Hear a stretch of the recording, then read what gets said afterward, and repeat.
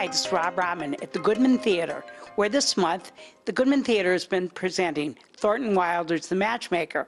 I'm here to introduce one of its cast members, Anita Hollander. Anita, welcome to our show.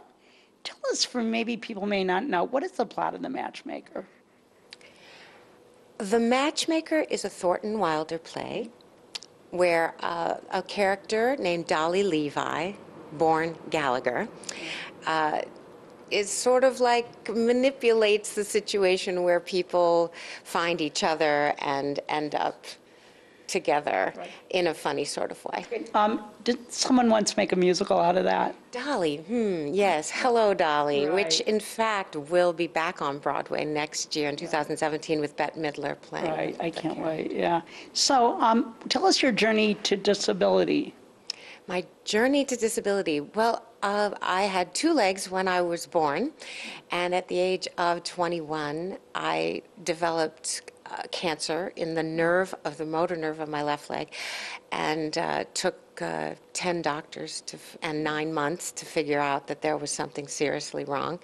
And I had an operation to remove the nerve, and I was in junior year at Carnegie Mellon at the time. And 5 years later, the tumor recurred. So they saved my leg the first time, but 5 years later, the tumor recurred in the same leg, in the bit of nerve that was left over, and I had it amputated when I was 26. Wow. So I gather you have theatrical training background, and where did you get it? I started acting professionally when I was 8 years old, and I trained at the Cleveland Playhouse, Heights Youth Theater, and then at Carnegie Mellon University. But all the while that I was growing up, I was doing professional theater and television commercials and stuff like that. So by the time I was an adult, I was already a pretty seasoned actor with a resume. By the time I lost my leg, I had a huge resume already. Wow. So I grew up in Cleveland. Cleveland, wow. Okay. Yeah, my first job at 8 years old was The Sound of Music at Music Carnival, a professional summer theater. Yeah, yeah. And did you ever work at the Cleveland Playhouse? Yes, yes. Yeah. I was a curtain puller, as they called it in those days when I was a child. It's like the oldest regional repertory theater in the country, I think. Wow. So when you became disabled, did you think your life was over? No, actually, quite the opposite. That because I'd had the two occurrences of cancer, one while I was at Carnegie Mellon, and I went back to school 6 weeks later. The second time around, when I was 26, I was in the middle of rehearsals for Jacques Brel is Alive and Well and Living in Paris when I was in Boston. I was living in Boston. And when they said I had to have the amputation, it was like, well, let's get it done quickly because I have to get back to rehearsals, because I was directing it and in it. So I went back to rehearsals 2 weeks after the amputation, and we opened the show 4 weeks after the amputation. Wow. Yeah, so we were rushing everybody. I was rushing the guy to make me some kind of leg, and it was a temporary, it was a bucket and a pole, basically, to get around the stage. Tell us about when you played Laura in The Glass Menagerie. I find that so interesting. That was a great experience. Right after I graduated from Carnegie Mellon with my class, because I caught up with them, I got a summer stock job right out of school, and it was several shows. It was Stop the World, I Want to Get Off, Glass Menagerie, and a Gershwin review at Burke Summer Theater in Pennsylvania. And I got to play Laura in Glass Menagerie, and I actually, at that time, had a brace on my leg. It was a plastic brace underneath my tights. And when I auditioned, they thought I was faking the walk, you know, the limp. But they gave me the part. I mean, I got the job. And then when they met me, and, you know, when I got there to do the job, they were like, oh, we didn't know you actually had a brace on your leg. And then when I did the job, one of the critics said, she was a really good Laura, but her limp was unconvincing, which I thought was very funny because, you know, I actually had a brace on my leg. Yeah, I know it's kind of like years ago, the Goodman did a production of She Always Said Pablo with the actress, my good friend Susan Nussbaum, who is in a wheelchair. Yes, yes. And, you know, people at the original production, which was done at the Old Art Institute, I didn't know Gertrude Stein had a wheelchair. Gertrude Stein did have a wheelchair? No, I'm sorry, no. but people were just so freaked out that what is an actress in a wheelchair doing, playing Was she Gertrude? playing Gertrude Stein? Yes. Because I'm about to play Gertrude Stein in New York. That's Oh, like that's crazy. smart. I know of Susan Nussbaum and Mike Irvin, the whole Chicago Right, group, we are there. and the Crip Sundays. And so Right. I've been following that for years now, just Wow. trying to figure out how I could be a part of that, because I wanted to be. And I've met with Mike several times. He came to see my show, too, a couple weeks ago. But I think that's cool that she's playing Gertrude Stein. But yeah, they go, why? That's a very good, interesting thing that you say, because a character, when you're playing a historical character and you have a disability, people go like, well, why is that, you know? But you don't have to, the disability doesn't have to be a part of the character. If you're the right actor for the role, it doesn't matter. And I've played so many roles that, And tell us about some of the roles you played. like, Fraulein Schneider in Cabaret is not thought of as having an artificial leg, but nobody really knew that I had that. I mean, Meg in Damn Yankees, Golda in Fiddler on the Roof. I've played all these roles. I played Grisabella in Oh, my Cats, who God. sings Memory, Right. and she's supposed to be a bit war-torn. She's supposed to, and what you usually see is a non-disabled actress limping across the stage Yeah. fakely and sort of like looking pathetic. Well, I played it without my artificial leg as a three-legged cat, because you see three-legged cats and three-legged dogs, and they just get on with their lives, right? Well, that's what I thought of as Grisabella, is that I danced and I sang and I got all over the stage with no crutches, no artificial leg, no other means of movement, just me and my three limbs. And I did all this great choreography and stuff, and then stood up and sang Memory on one leg.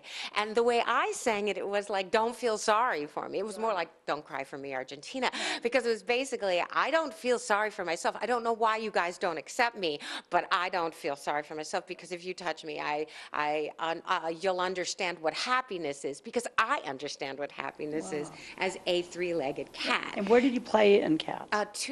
Two different theaters, the Surflight Theater in Beach Haven on Long Beach Island in New Jersey, and the other was Ocean Professional Theater in Barnegat, New Jersey. That's great. But the same producer in both cases just wanted me to get out there and show that. And it was funny that they were 9 years apart, and the audience from the Surflight Theater production was very anxious. They all came to the one 9 years later and brought their friends, because it was like, you have to see this, because it was very special. Does it bother you? You know, I know sometimes people will say about when we're cast in shows, oh, isn't that wonderful? Is there anything wrong with that? I mean, It was funny that I just used the word special, because that's what people use. They go, Right. oh, isn't that special? Yeah. And aren't you special? Yeah, well, you know, I was touring in San Diego, and I was walking on the beach, and someone walked by me and said, I think what you're doing is just great. And that turned into a whole thing that my daughter and I put together, the look list, when people see us or see me, and the things that they say and the things that they do, because there's all different kinds of reactions I get walking down the streets of New York on one leg and crutches. And certainly in San Diego, it was very positive and wow, that's so special, you know. But in fact, it's just me walking down the beach, or me just walking down 8th Avenue. But it's been an interesting thing, because we have all these different looks, like, you know, the over the shoulder, but I'm not really looking, because New Yorkers aren't really that interested, but they really are. It's like, you know, or why did you ruin my day look? Like, oh, really? Really? Do I have to look at this one-legged person? And there's all different reactions. and do you think, are we held to an extra standard? Because I know. Yes. Yeah, okay. I will answer that with a one, yes, because when we go to an audition, particularly, we can't just be a little better than the other person. We have to be like 40 times better. I mean, we're sitting in the lounge of the Goodman Theater, and Chita Rivera is on the wall where she played the character in The Visit, who's the lead character who has one leg. Well, I was up for her understudy in New York when she did it on Broadway, and I was down to the last two people. Of course, the other person did not have one leg, and I did. And I'm the only person I think they've ever seen for the role who has one leg and who can sing the role and who is a great actor. I'm sorry, I'm bragging, but I'm actually up to this up to this thing, because I've been up for Broadway shows a lot. So they all were like excited about it, and it was looking like I was going to actually get it, but the other girl got it. And well, actually in the end they called Donna McKechnie to be her understudy. So, but the interesting thing was that I couldn't just be great. I had to be over the top, phenomenal, beyond any human understanding. And that's what's frustrating, because I get to the last round of auditions with one other person, and everyone at the table except maybe the director is convinced that I'm the person to work with. And you don't have to just convince them that you're good, you have to convince them that you're a person they'd like to spend time in the rehearsal room, which is true of all actors. A lot of people get the role because the team really likes them. I think I got the Goodman role partly because I was great, and partly because Henry wanted to work with me. Thank God. Henry Wishkamper, one of the greatest directors. I really enjoy working with him so much. And part of it is, as when I've been a director, I think part of it is that I want to work with that actor because I just feel comfortable and I like that person. And I hope that I would think that was part of it. So you can't just be great and talented and got the chops, but you have to be a person that people feel comfortable and want to work with. A lot of people don't feel comfortable with the idea of working with someone who's in a wheelchair or who has one leg and who has no qualms about it. You know, it's their own problems that you have to overcome. And I think what I like about this production, I understand that there's a lot of diversity in this. It's a hugely diverse cast. We have people of color, a couple African American people, a Muslim person, a person who has India as his background. He plays the sitar in the show.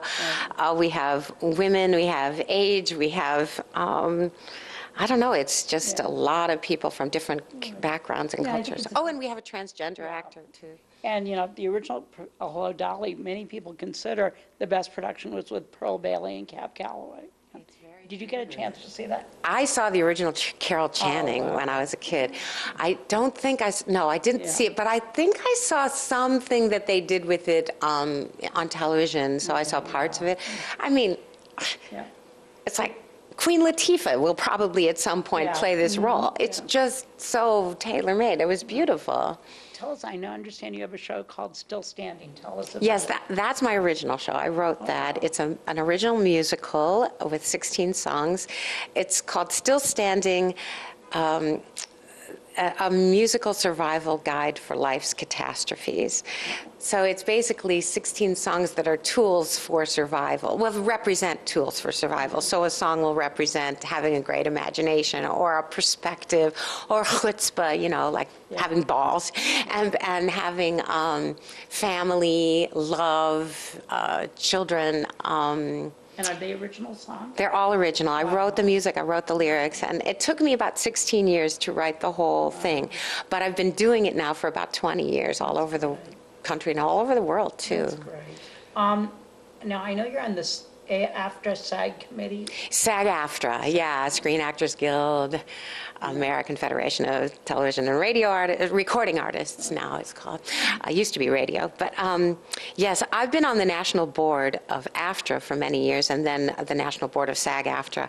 But along with that, I've been the national chair of Performers with Disabilities. So I represent performers with disabilities, both in the boardroom and just in general in the industry. So I've represented performers with disabilities with the AMPTP, which is all the producers in Hollywood of television and film, and in New York with the Broadway producers. I'm the face and the person and the voice that kind of speaks to them. My vice chairs of the committee, Danny Woodburn, who's been seen on Seinfeld, who used to has been on a lot of television and film, but he was famous for Seinfeld. He's a little person.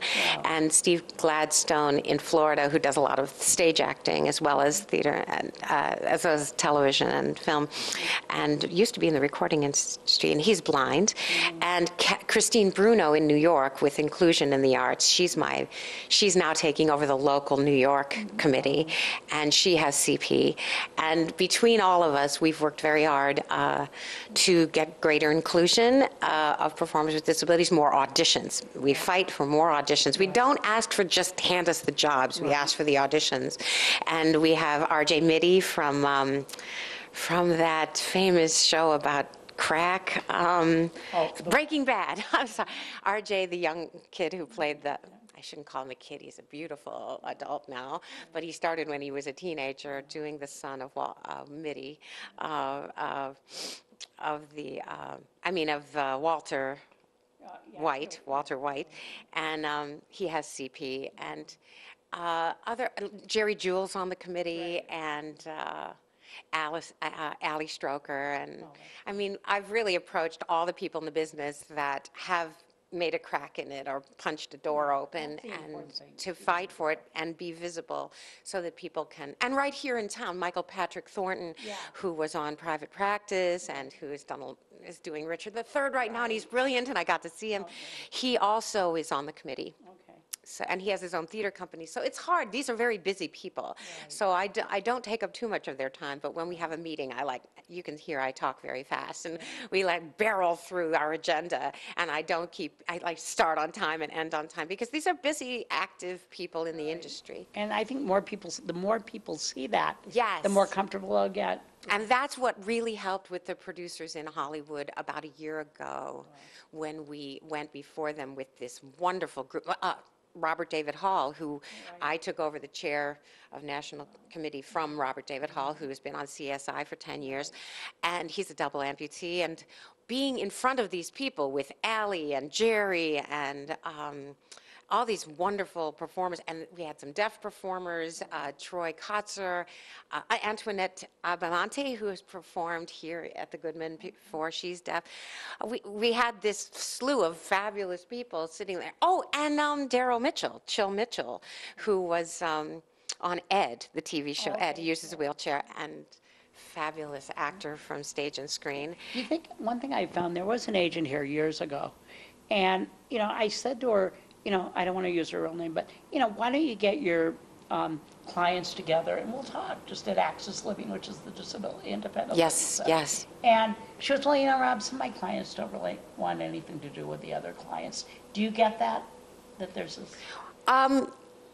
The major star of Game of Thrones, who's about to host Saturday Night Live on Peter Dinklage. It's an interesting story with Peter is, I met him when he was doing Richard III at the Public, and I was rehearsing for Wojciech. And he's very shy. He's a very private person, and doesn't make a big deal about being a performer with a disability. He's fabulously talented. But it's interesting that I think that he was moving forward at a time when a lot of performers with disabilities that you would think of performers with disabilities, you would think, well, they don't have a lot of talent, or they're a little bit weird. Or so. And I was working with Joe Chaikin at the Public when Peter was doing Richard III. And it was like I wanted to talk to him, but he was very shy and seemed a little reticent. So I wasn't as bold as I am now, so I didn't have that conversation with him, and I feel like I missed an opportunity. But it's interesting because he's gotten an award from the Media Access Office. He got the Media Access Award in LA quite a few years ago, but doesn't really come out in fighting for us at this point. Maybe we'll get him. I keep pursuing him as the chair to just say, can you come out and sort of be a part of this? And maybe at some point he will. But at this point, I can understand that you want to relate to a group of people that you can feel are have dignity. And I think that more and more this is becoming evident that we do have the chops. We have the training in the background. And what is your advice? Well, first of all, tell us a little bit about Joe Chaikin. I worked for 10 years with Joseph Chaikin at the Public Theater, working on a piece called Body Songs. We changed the thing many times, but I think it ended up being Body Songs. There's a documentary out there about our process. It was a hard process. Joe started the Living Theater with in New York, Yeah. in the underground, sort of Right. avant-garde. He did all kinds of avant-garde things, and with Melina and Judith Julian Molina and Julian Beck. Beck, right? And that was like in the 60s, 70s, and then somewhere along the way he became disabled. He got aphasia. He had a stroke and was aphasia, so he had to like write notes and couldn't communicate as well, which was fascinating to him Yeah. because now he couldn't use his words. It was only one word he could use for everything he wanted to say. And he was interested in performers with disabilities, so he got together these people in 1992, and we worked all the way for the next 10 years on this project, getting up, and I wrote a lot of music for it as well as performing in it. Some of that music ended up in Still Standing because we didn't use it at the public, but the public theater was helping to move it forward, but it just finally didn't get together and didn't become anything. But we had John Beluso writing for us. We had Chuck Mee writing for us. We had some of the best in the business come in and work with us during those 10 years, and some great actors and performers. And I don't really know, this is a terrible thing, but it didn't get its legs. And no matter how many songs we wrote, no matter how many funny routines we did, no matter how many people came and saw our work, it didn't become a production. And I think that was Joe's vision, and I think he was disappointed in the end when he died that it didn't actually turn out. What is your advice to young performers who say, I want to be an actor? It's get training and get as much experience as you can on any level, whether it's community theater or showcases or school or whatever. The point is you cannot walk into an audition saying, well, I'm a performer with disabilities, so give me this job.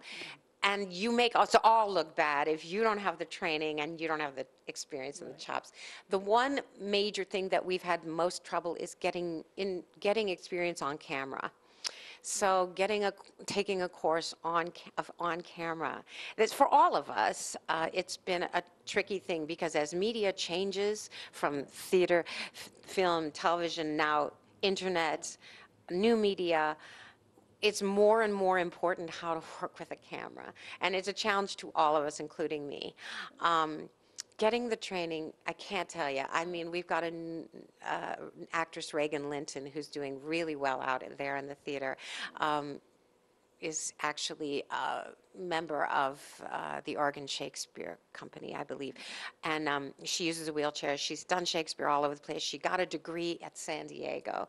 She was one of the first, I think she was the first wheelchair user to be accepted into their grad program for musical theater, I think it was, because she's a musical theater actress. She started out doing musical theater at the Family Theater, PHAMALY in Denver, which was something about physical handicaps or something, but they changed it just to use the word family.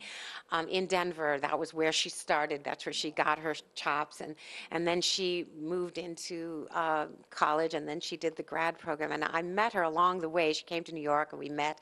She's, how do we do this? How can I get involved? And now I've watched her just like zoom to the top. And I think she's going to be at Williamstown doing a role that we both auditioned for. I actually did the audition here at the Goodman.